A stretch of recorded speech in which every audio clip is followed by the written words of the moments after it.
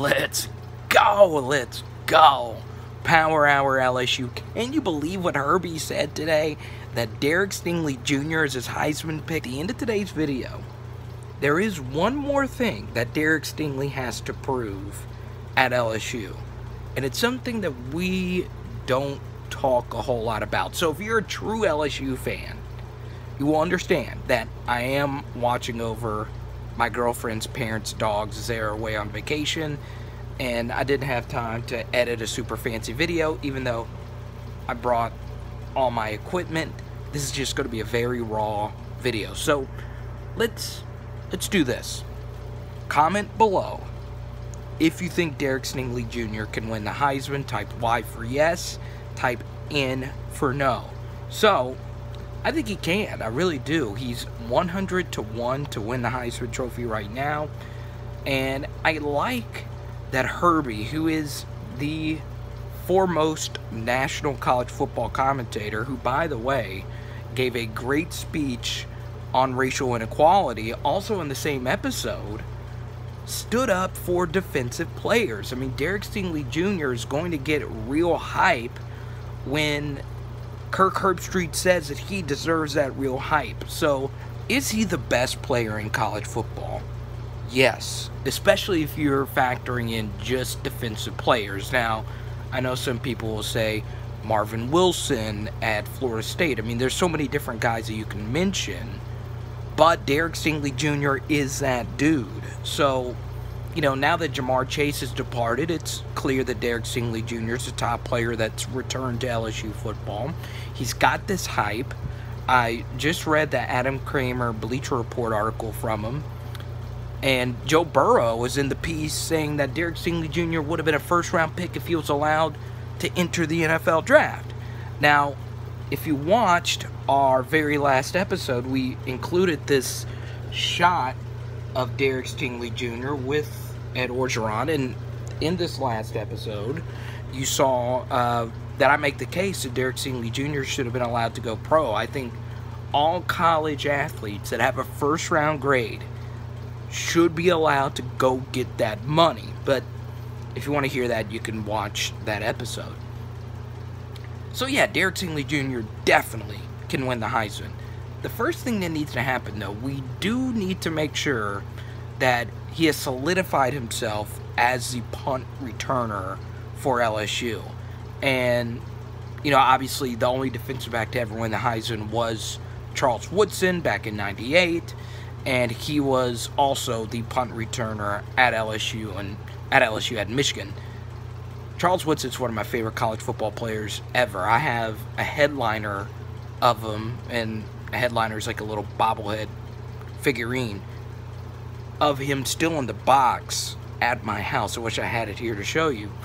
But, you know, Derek Stingley Jr. is every bit as talented as Charles Woodson. Also, this college football season, if we get through it, is going to be weird. So why not have it be a defensive player that wins the Heisman Trophy? And of course, LSU is going to have a bunch of marquee matchups. So now that he's got the Herbie hype, now that he is coming off, you know, this national championship season where he was first-team All-American, where PFF had Derek Stingley Jr. as the highest rated defensive back ever in college football, the best ranked season ever. So I find all of that to be so fascinating when you look at Derek Stingley Jr. You know, Ed Orgeron did talk about him playing offense. That would obviously help his Heisman odds, his Heisman odds. This is where we would do a quick cut, zoom in, Heisman. Anyway, it would help out his Heisman odds if, you know, he did get some snaps on offense. Maybe that happens. You know, who's to say that, you know, with everything that's going on, the entire receiver room gets infected or the entire running back room gets infected? You know, why not let Derek Stingley Jr. play those positions? He definitely has the capability of doing that. So, yeah, the Heisman hype is there. It is well-deserved. he definitely has the capability of getting it. He's also a defensive back at LSU. You got that DBU moniker. If you were to have, you know, a special season, you would have Patrick Peterson and Tyrann Mathieu definitely push that campaign.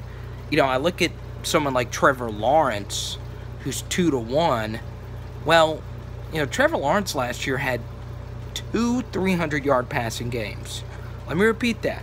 Trevor Lawrence had 2 300-yard passing games. I think Joe Burrow last year only had 2 games where he didn't throw for 300 yards. So, you know, I get it, Trevor Lawrence is great, but the hype is probably a little too much, especially with ETN also being in that backfield. If the Big Ten doesn't have the season, that takes Justin Fields out of the equation.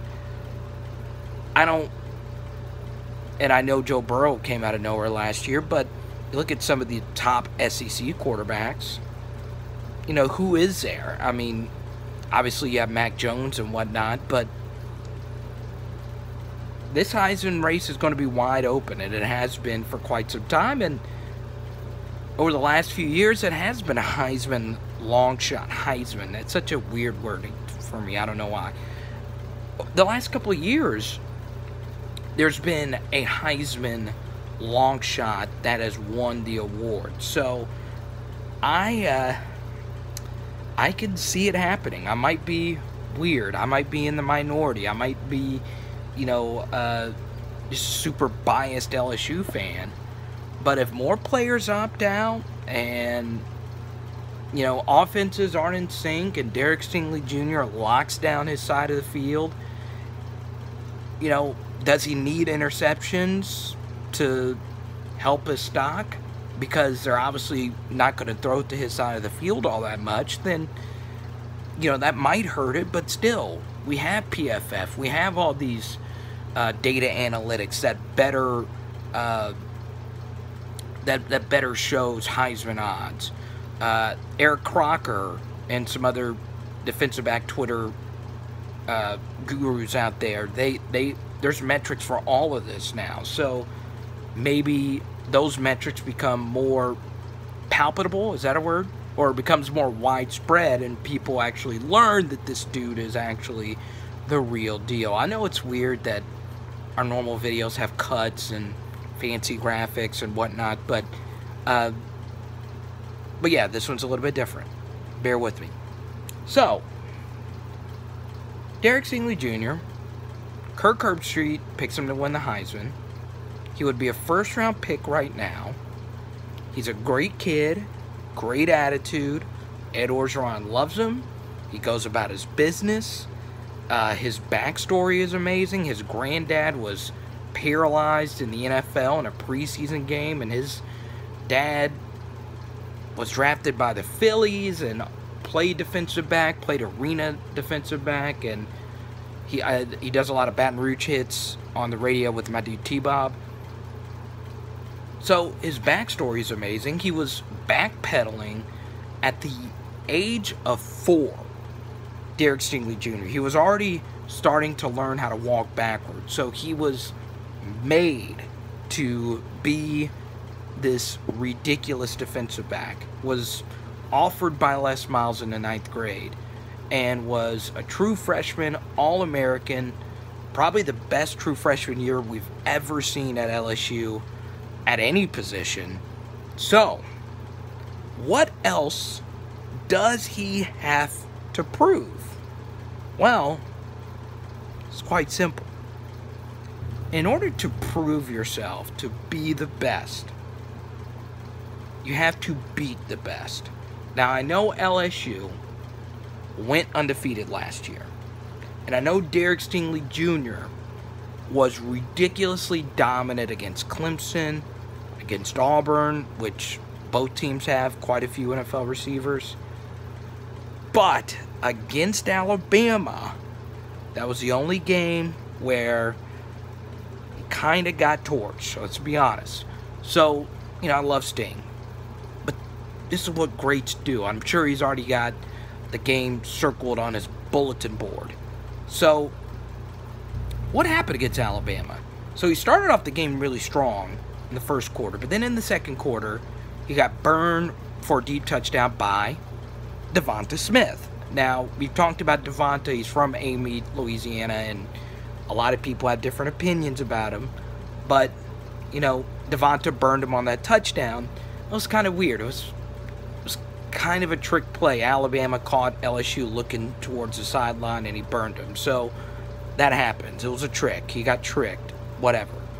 But then in the second half, Devonta got the better half of him. And there's a good video on YouTube by an account named Verify DBs, and I counted 4 times on 4 different types of routes that Devonta Smith got the better of Derek Stingley Jr. Now remember, the Alabama game is the most important game on the schedule. And that was arguably LSU's toughest game. So, a lot of you remember LSU got the late touchdown to put them back up by 2 possessions. On the very first play, Dave Aranda decided to call a bump and run coverage, and they let our boy Sting go man coverage against Devonta Smith, and Devonta Smith burned him for an 80-yard touchdown. And there wasn't any looking over to the sideline. There wasn't any of that. It was, you know, just one guy burning the other guy. So, you know, I'm not picking on Derek Stingley Jr. He was incredible. He was freaking ridiculous. And he was actually pretty good against Alabama in the first half. But, you know, greats want to prove themselves. Some of the best football that Patrick Peterson played was against Alabama. So, you know, that's the only thing. That's the only thing he has to prove. And guess what? Devonta Smith is back this year for Alabama. He had the opportunity to go pro, so we're going to get part 2 of that matchup this year, and it's one of the things that I'm actually really excited about as we look towards this year. So, you know I say this all the time. You know, Derek Stingley Jr. has nothing else to prove. He is a first-round draft pick. He should be allowed to go to the NFL, but as a college player, he does have one more thing to prove. Can he play this ridiculously dominant elite coverage against the hardest team on LSU's schedule? Boom! Boom, boom, boom. Wow. Great video today. I know it's kind of weird because, once again, no fancy cuts. I'm not even wearing an LSU shirt. I'm wearing a New Orleans Pelican shirt. Just relax. And I hope you guys all relax before the season begins, okay? Because obviously when the LSU season hits, we're going to be in high gear. Hopefully, we're doing live shows by then. Once again, we won't hit those live shows until we get to 400 subscribers. Look where we are right now. 337. So, I don't know if that actually showed 337. But we're at 337 subscribers. Let's do a comment shout out. We do it every video. Let's see, I had it pulled up here. Don't forget, if you want to follow me on Twitter, at CarterThePower. And while I pull up this comment, let me see. I got a really special video coming up for you. Football cards. I know I showed you my Joe Burrow rookie prism a little bit earlier. So take a look at this. Justin Jefferson blue rookie prism. I also have DJ Chark. I'm shooting this with one hand. Leonard Fournette. I have a Grant Delpit. And I had 2 Odell Beckham Jr. So I got a really cool LSU card video coming up for you here pretty soon. So, this is Kevin. What's up, Kevin? Got Kevin Kimbrough here. And this is after our Jamar Chase video from last week. Our Jamar Chase and Tyler Shelvin video. Still can beat everyone on the schedule, even with them leaving. Next man up. True freshmen have played significant roles, like Ed Orgeron, Sadiq Charles, Derek Stingley, Grant Delpit, Justin Vincent, and so on. So shout out to you, Kevin. Thanks for the support, and I agree. I mean, LSU's going to need a lot of true freshmen to step up. I'm kind of interested to see who plays more next year, Keyshawn Butte or Coy Moore. I wonder, because I've heard both of those guys have been just killing it in camp right now. So let me know what you think in the comment section. Let me know, obviously, what you thought of today's video. I know it's a little bit more relaxed and like this. So I hope you guys watched it all, enjoying just a mini vacation here. It's Power Hour LSU. Boom. Boom.